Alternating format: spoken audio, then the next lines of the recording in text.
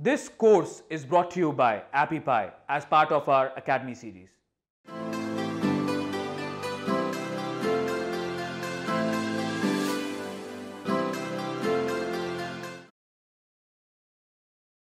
Okay, so once you have created your Instagram account, you'll realize that there's so many different types of posts you can make on Instagram. Even though there's just images and videos, there's so many different styles and creative formats you can put into your posts that it's just crazy. So I'm going to list a few for you so that you can just get an idea of how many different types there are. So yeah, let's get straight into it. So, images.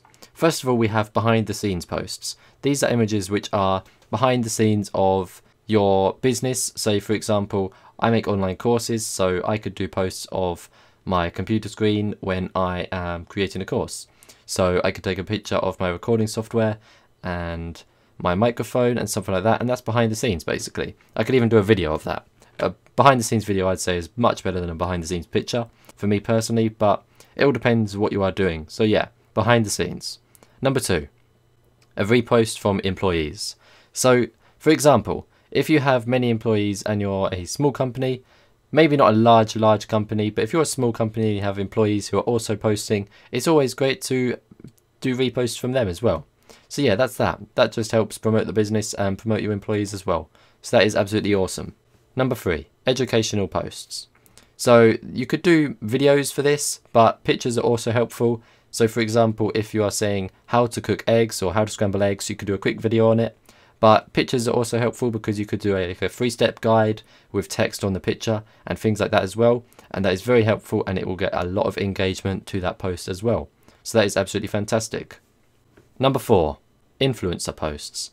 So what an influencer is, someone with more followers than you that you can use to promote your products and services. Say for example, if I paid a YouTuber or any famous person, famous on Instagram anyway, that has a lot of followers, I can then have many people see my products and services. And yeah, so influencer posts basically mean someone that has more followers than you pay them and they do a post promoting your products and services for you. So yeah, that's that. That is influencer posts. Number 5, motivational posts. So this is mainly images and mainly in the form of text. So an image with text on it. And this can be quotes or just text, anything really, which will motivate people. So for example, a really inspiring quote which will motivate people to have a better life and make them a lot happier. And that will also get a lot of engagement because it will make people think, oh, that's nice, and it will just make them like the photo or video depending on what you've done. And yeah, it will help you grow your engagement on your page. That's great. Number 6, user generated content. Now this is mainly images of your pets or you having lunch or anything like that. And this is more personal. This is more personal images, and for example you could use the hashtag puppy and many other hashtags to do with dogs, and then you can put an image of your nice puppy or dog, and yeah, that will get you lots of engagement for animal lovers and things like that. Or if you are eating your dinner and it's a really nice meal and you're at a lovely restaurant or something like that, you can use hashtags and you can also put your location of the restaurant and everything like that as well. So that is fantastic. And finally, number 7.